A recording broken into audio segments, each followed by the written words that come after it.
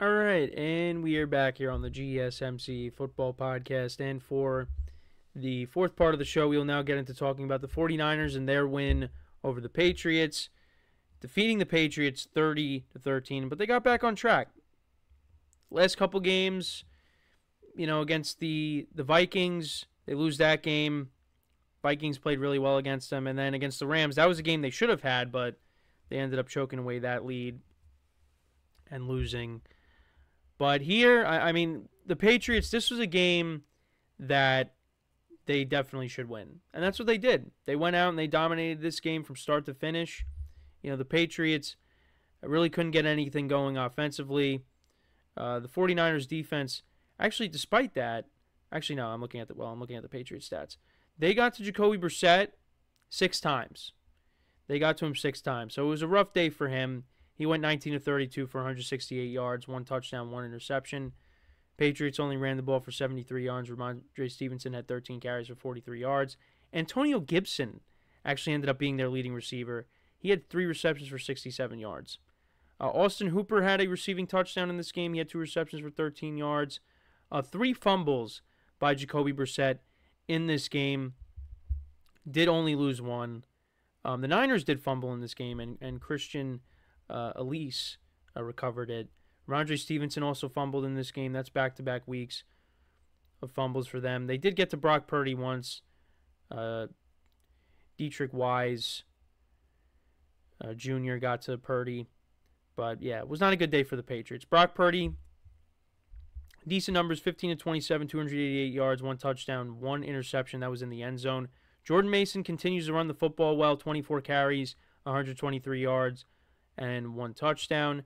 Juwan Jennings was their leading receiver, 3 receptions for 88 yards. Deebo Samuel had 3 for 58. Brandon Ayuk, 2 for 48. George Kittle, 4 for 45, and a touchdown. So it was good that Brock Purdy had most of his weapons back after missing both Kittle and Deebo last week. But like I said, 6 sacks to Jacoby Brissett. Jake Moody went 3 for 3 on field goals. And to go through the specifics, Patriots got the ball to start the game. Didn't do anything with it. The Niners went 15 plays, 90 yards down the field. Jake Moody kicked a 22-yard field goal. Then on the Patriots' next drive, the first play of their next possession, Ramondre Stevenson fumbled. 49ers turned that into a field goal, 26-yard field goal by Jake Moody. Then Jacoby Brissett threw a pick to Fred Warner, and it was returned 45 yards to the house, so that made it 13-0. Patriots then turned it over on downs on their next possession. Niners scored a touchdown. That was the George Kittle touchdown from 12 yards out. He basically mossed 3 Patriots players on this touchdown. So it was 20-0, and then it was 20-3 at the half. However, the Patriots did open up the second half, scoring a touchdown, 5 plays, 27 yards. Jacoby Brissett on 4th and 1 connected with Austin Hooper for a 5-yard touchdown. But then the Niners did answer with another touchdown, Jordan Mason from 4 yards out, to make it 27-10. More punts. Patriots did kick a field goal later in the game. Joey Sly from 54 yards out made it 27-13. Brock Purdy threw a pick in the red zone. And it was set up by a 45-yard pass play to Juwan Jennings. But, yeah, that was not a good play by Purdy. Patriots turned it over on downs. Niners kicked another field goal. Moody from 41 yards out continues his good season. Patriots then fumbled. That was all she wrote. Niners get back to 2-2, and the Patriots drop to 1-3. The Niners, they take on next week. They take on the Cardinals. For the Patriots, they take on the Dolphins, a team that is just reeling right now with the quarterback issues that they have at the moment. But the Niners, look, they're another team that, they've gotten off to a slow start. I'm not really worried about them. At some point, it seems like Christian McCaffrey is going to come back at some point. But you know what? I feel like the Niners are going to be okay because Jordan Mason has done a great job running the football. I believe he does lead the NFL in rushing. He has played really well, and I think that's going to continue. Now, obviously, Christian McCaffrey brings more to the table when it comes to catching passes out of the backfield. But Jordan Mason is a big guy, and he can bulldoze over people. He's done a nice job, and I think that's going to continue. And you got Deebo Samuel back. You got George Kittle back. You hope to get Brandon Ayuk going. You hope to get all these guys going. Juwan Jennings looks like the best player right now out of the pass catchers. with what he's been able to do. Picking up where he left off in the Super Bowl, because could have won Super Bowl MVP if had the Niners won that game. I think they're going to be okay. The biggest thing is protect Brock Purdy, because you saw, at least you give him protection. You saw against the Rams, a team that I know is banged up, but, Brock Purdy was missing a lot of his weapons. Purdy played well. And, again, he wasn't spectacular on Sunday by any means, and, the Patriots defense is still respectable. But the Niners still won.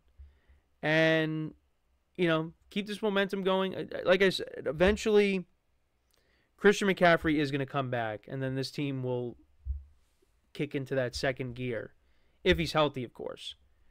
But can the 49ers go far in the playoffs without Christian McCaffrey? Once again, the biggest thing for me is the defense. The defense has to play better. And it had a good game on Sunday. I know it was against much inferior opponent. We understand that. But, against some of these better teams that they're going to be facing on their schedule. They got the Bills on their schedule. They got the Packers. They got the Lions later in the season. They still haven't played the Seahawks yet. Seahawks, I think, are going to give them a tough time.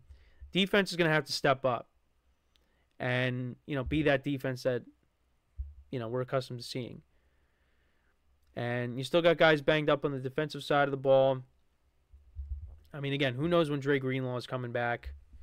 But, as long as you got Nick Bosa, you got Fred Warner, they'll be okay. But, I still have my concerns with them. But it's not enough where I think the Niners are just going to be, out of it. They're gonna be a team that makes the playoffs. I think they're gonna get things right, and now they're one game back of the Seahawks for the division lead. They're gonna figure it out. So I just looked up, Dre Greenlaw. Kyle Shanahan a week ago said there's no timetable for Dre Greenlaw's return, and he's a huge player on that defense. So you're hoping maybe they get him back mid-season, maybe after that. But it's just unfortunate he suffered that kind of injury in the Super Bowl. And that's the very last game of the year. So, now because he got hurt that late, he's going to be coming back late. So, we'll see. But, 49ers, they get back on track. They take on the Cardinals, a team that's kind of reeling these last couple of weeks. But it is a divisional game. So, we'll see how it goes. Cardinals can put up a lot of points against the Niners. They've done that. Last year they did. But the Niners, put up a lot of points on the Cardinals defense. So, we'll see what happens. Right now the Niners are a 7.5-point favorite. So we'll see how it goes. And then for the Patriots, I think that game against the Dolphins is very winnable. It's at home. Play good defense.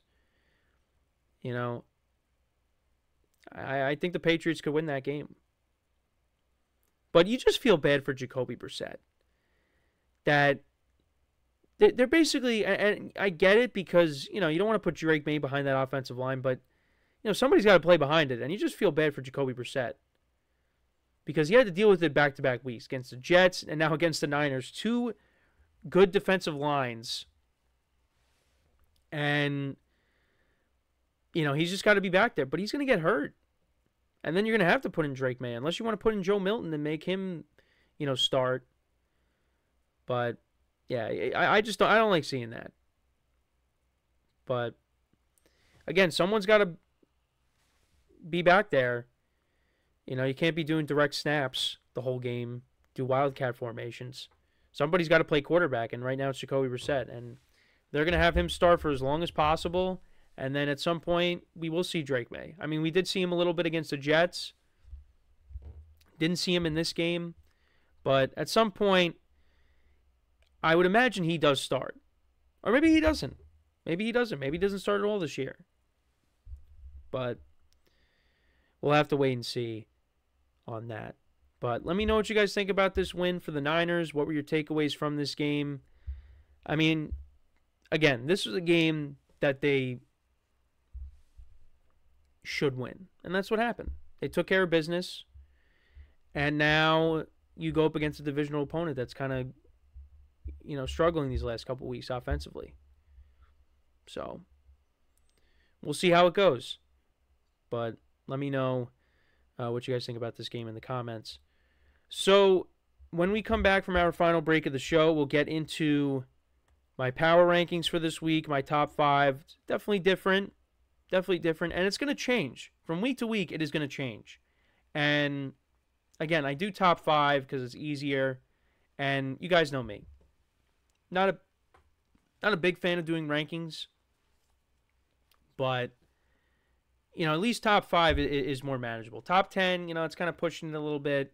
And this week it was hard.